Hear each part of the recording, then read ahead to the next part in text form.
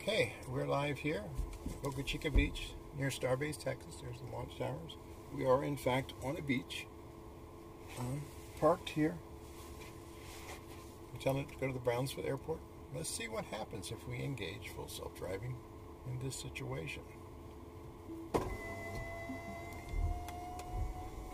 It's actually backing up. So yeah, you can start this even on a beach. Driving down here, full self-driving did a great job. It avoided all the potholes and stuff. It's really bad down through here. We have it on sloth mode. It's doing 7 miles per hour on the sand. So it's doing pretty good. Now, will it get up on the road?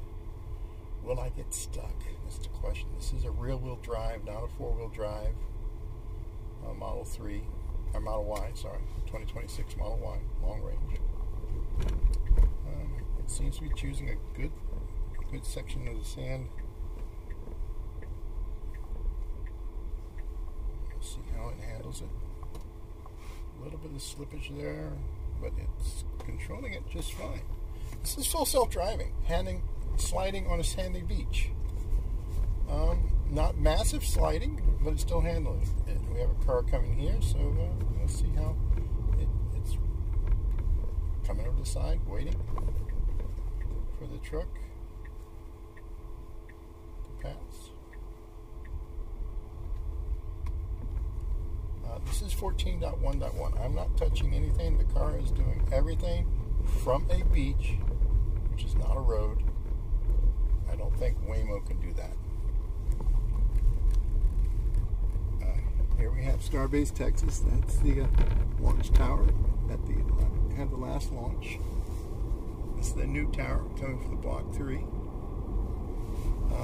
That's Hoppy, the very first, very original test product that they had to test the design.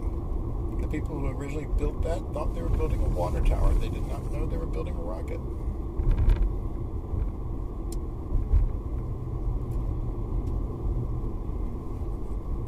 But yeah, it's got off the beach just fine. And there we have ahead of us Starbase Texas with the Star Factory where they're building the Starships.